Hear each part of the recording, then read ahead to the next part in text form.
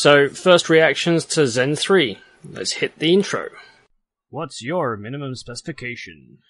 So, AMD just announced Zen 3, Ryzen 5000 next generation high-end performance desktop systems, ranging from 6 cores with the 5600X all the way up to 16 cores with the 5950X. They're claiming 19% increase in raw clock-for-clock performance, better power efficiency, also best single-threaded, best multi-threaded, best 1080p gaming performance. Power efficiency, did I already say that? They're basically saying that they have the best desktop CPU on the market, flat. Going to be a lot of interesting things to talk about. Launch for November 5th. Apparently all 4 SKUs are going to be available on November 5th. Prices are a little bit higher this time. So let's get into the details. So first off, let's look at the SKU list. Top of the line is a 5950X Ryzen 9. Base frequency of 3.4 GHz and a turbo frequency of 4.9 GHz. Ever so close to the 5 GHz mark. I think that would have been an interesting marketing message. Perhaps they'll keep it for a future product, or maybe we'll see it as Zen 4, don't know. 5 GHz is always that fun marketing point. But AMD seems to have plenty of marketing points with this series of products already. This chip has 64 megs of L3 cache. You may see it listed as having 72 megs of cache elsewhere. That's the L2 plus L3. I keep asking these companies to split the L2 and the L3 out because some journalists don't understand the difference. But 64 megs of L3. 105 watt TDP. There were rumors that this would be 150 watts. No, AMD is categorically saying that the way they've designed it and the way they've used TSMC 7 nanometer means that they can increase the IPC by 19%, overall performance by about 24%, I think they said, and still kept it within that 105 watt TDP. Now, AMD's turbo power consumption is usually limited to 142. That's what they rate their socket for, and that's what most motherboards will apply. So it'll turbo up to 142, and then slowly come back down to an average of 105. So that's the top end chip. It's going to retail for $799. That's the MSRP, which is $50 more than the 3950X, which was also the 16 core part. But you get 200 megahertz more on the turbo, and 19% more IPC. So $50 more for that. I think most people would take it, to be honest. The sort of people who buy these chips are the ones who want performance almost at any cost, and AMD's belief that they have the performance crown now means that they can charge more.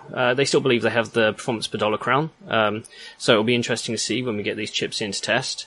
One thing to point out, though, is with the 5950X, is this chip is one of the 2 chips they represented as having the new single-thread performance record. So along with the 19% IPC, AMD also showcased Cinebench R20 single-thread, with this chip scoring 640 at 4.9 GHz. Compare that to Intel's Tiger Lake, which is the 2nd generation Cove on 10 nanometer. That scored 595. So AMD is claiming an absolute lead here. Again, it'll be fun to test to see where that goes on. Second processor in the stack is the Ryzen 9 5900X. This is a 12-core, 24-thread part, 3.7 GHz base and a 4.8 GHz turbo. This also has 64 megs of L3 cache. It's 105 watt TDP, same as the other Ryzen 9. And MSRP is $549, which is another $50 lift. This is a CPU that AMD initially announced as the best gaming CPU that they're going to offer. Then they showcased the 5950 after that and said this is even better. So we'll be interested to see what that extra 100 megahertz on the turbo, but the 5900X has 300 megahertz higher on the base, what that does to actual performance. Then we get the Ryzen 7 and the Ryzen 5. This is the 5800X, 600X. We're looking at 8 cores, 6 cores. These are models with 1 chiplet because we're still keeping the same 1 and 2 chiplet designs from the Zen 2 Ryzen 3000 family. And these will, again, be sort of $50 more expensive than their counterparts. And it's the Ryzen 5, which is the only 65 watt TDP chip on the stack, and this will actually come bundled with a cooler. AMD was clear that any chip that's kind of above 95 watts, they see their customers as using their own coolers. If they bundled, say, the 125 watt cooler in, they would have to design the chip with that as the lowest common denominator, which may shave 100 or 200 megahertz off what they actually ship. So they decided to do away with the cooler and say, look, these chips are for people who want performance, so you're going to have to get your own cooler, whereas the 65 watt parts, they're just happy to bundle a cooler in. And it's interesting because I'm looking for a more sort of low powered system at home, so I'm interested in what happens with the 65 watt parts.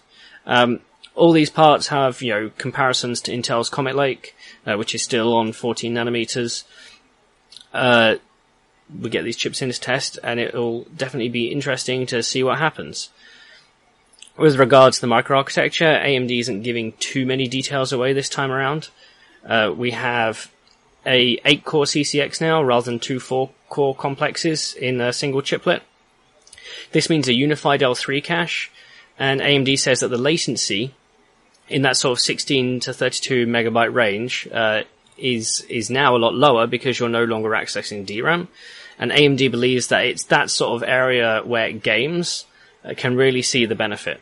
Specifically, CTO Mark Papermaster said that because games usually have a dominant thread, because that dominant thread will now have access to 32 megabytes of L3 cache, it will be making fewer trips out to main memory in that sort of 16 to 32 megabyte window, which should help performance in games that are CPU limited. Because of the unified CCX with the full 8 cores, now the core-to-core communication, especially when you previously were going between one CCX to another on the same chipset, now no longer has to go off die and back. So there should be some additional performance gains there, and that all ties into power. When it comes to the I/O die, we've got the same I/O die as in Zen 2. AMD was clear that the improvements here wasn't necessarily on the I/O die this time, though they still upgraded and optimized the algorithms that deal with power management, both on the cores and the I/O die. So there will be some slight improvement there, though whether it will be actually noticeable to the user. With Zen 2, the I/O die was idling anywhere from, say, 13 watts to 20 watts, depending on the SKU.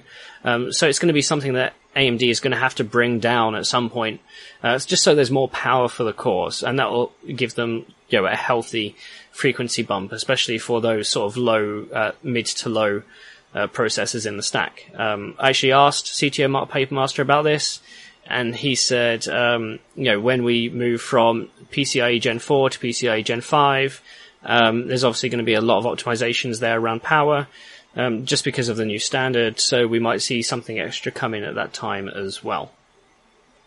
Other elements to the microarchitecture, AMD is claiming that the load per cycle and the store per cycle is a lot higher, improvements to the branch prediction, improvements to the micro-op cache.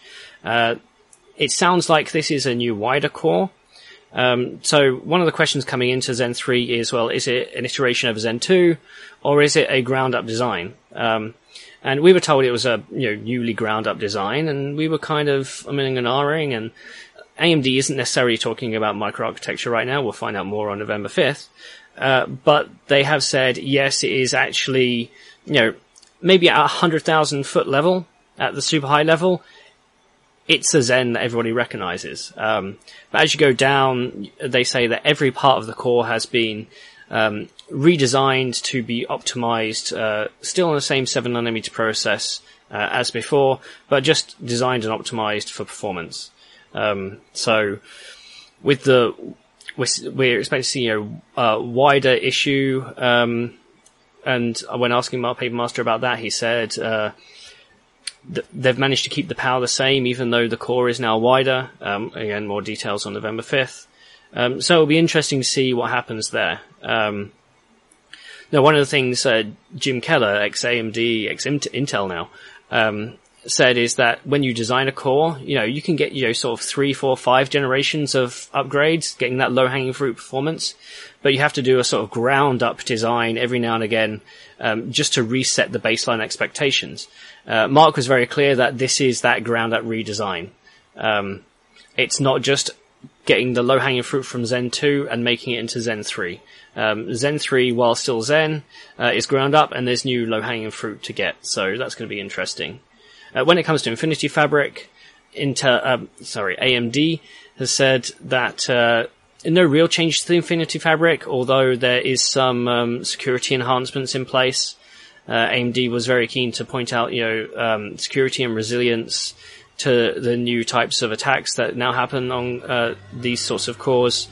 Return object programming threats in Zen 3, there are mitigations here for that and to avoid those. More detail to come. Some of that is more enterprise focused, so we're waiting until we hear for Zen 3 on EPICs, which would be the Milan platform. AMD has committed to talking about more Zen 3 later this year, I believe, so we're hoping that we see EPIC before Christmas, hopefully before CES as well. Other news on Ryzen 5000 series is chipset support.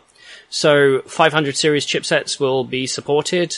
Users who currently have a 500 series chipset who are looking to upgrade need to make sure that they're at least on a Giza 1080. A Giza 1080 or above will definitely boot the new processors, but in order to get the best performance, you'll need a Giza 1100. And if companies haven't got a Giza 1100 out in their BIOSes yet, they should do shortly. Now, one of the big questions coming in was, what about 400 series chipsets? There was a big cry when AMD initially announced that 400 series wouldn't be supported, so now they're working with vendors to support 400 series. We were told that that work is still ongoing. Motherboard vendors will have beta BIOSes for Ryzen 5000 come January. Those will be beta, they won't be finalized. We expect them to be finalized more sort of Q1, maybe beginning of Q2. Though users who currently have a 400 series board with, say, a 2000 or 3000 series chip who are looking to upgrade, you may have to wait until sort of Q1, end of Q1. And you never know, there may be some price reductions at that point. But for anybody who's going in buying new, get a 500 series motherboard. Now, there is a possibility that if you buy a 500 series motherboard today, it won't have the Giza 1080 that you need. AMD is still implementing its bootkit program, so they will loan you a processor in order to update that BIOS to the latest version, so you can put your processor in. A couple of forms to fill in, and they give you, I believe it's like maybe 2 weeks or so to get it done. So that's available. They're committed to keeping that available for those who need it, though they think it's going to be less of an issue. So if you're buying at retail, it might be worth dropping a line saying, can you confirm that the BIOS has been updated to at least 1080, a Giza 1080, and they might be able to do it for you without needing all this bootkit malarkey. November 5th, going to be reviews, microarchitecture, and retail. We're going to see on October 28th, AMD talk about RX 6000 series, their new Navi and Big Navi GPUs. That's going to be interesting. AMD's got a lot to talk about, a sort of AMD plus AMD build. That I think is going to be their focus moving into the holiday season and into Q1, especially when one would question what else is there to talk about from any of the competition. Obviously, Intel right now currently has Comet Lake 10th gen, which is still 14 nanometer up to 5.3 gigahertz. 10900K is their flagship, but that seems to be out of stock in a lot of places, so AMD launched the 10850K, which is about 200 megahertz lower and a bit cheaper. So realistically, for anybody going out and buying any of these chips, the comparison to look out for will be the 10850K versus the Ryzen 5000 series that you're after. Intel has said that Rocket Lake, their next generation core, will appear in Q1, probably end of Q1, and that will have PCIe 4. No word on the microarchitecture there, probably still 14 nanometer as well. It's going to be an interesting time during 2021. If Intel can't regain at least one of the key metrics, AMD might run away with it in 2021. I'm keeping my hands up and keeping my options open until I get the chips in to test. and benchmark and verify AMD's claims. AMD has historically, since the start of Den, been very good with the claims they put out into the press with their marketing, but I still want to verify. One last thing I did forget: memory. Still DDR4 3200 is the supported frequency on these new processors. AMD says that 3600, 3733 is still going to be a sweet spot. So if you've got memory in mind, that's around that, you can go ahead and buy it now, and that's going to be the sweet spot for the new 5000 series. Yeah, this is going to be fun. And you know where to see all the information. TechTechPotato for you.